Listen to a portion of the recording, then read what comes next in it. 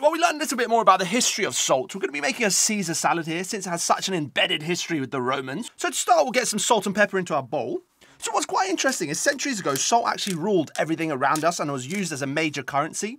So much so that the word salary is actually derived from Latin, meaning salt money. So next thing, we'll chuck a couple garlics and mash them up with these forks. Obviously, cannot forget the caper. No salty food spared in this dish. We'll get our anchovies in now. Next thing goes some egg yolk, mustard, and a little touch of olive oil as well. So on some of the more scientific stuff, what's interesting is our body needs about 100 grams of salt for every 40 kilograms of person. Into that, a drop of red wine vinegar, a little bit of Worcestershire sauce, and a little touch of Tabasco.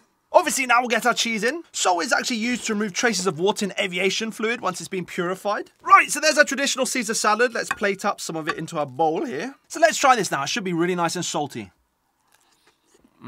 We'll finish this segment on this last fact. Sea turtles actually cry to get rid of the extra salt in their body. So there you go. Very cool.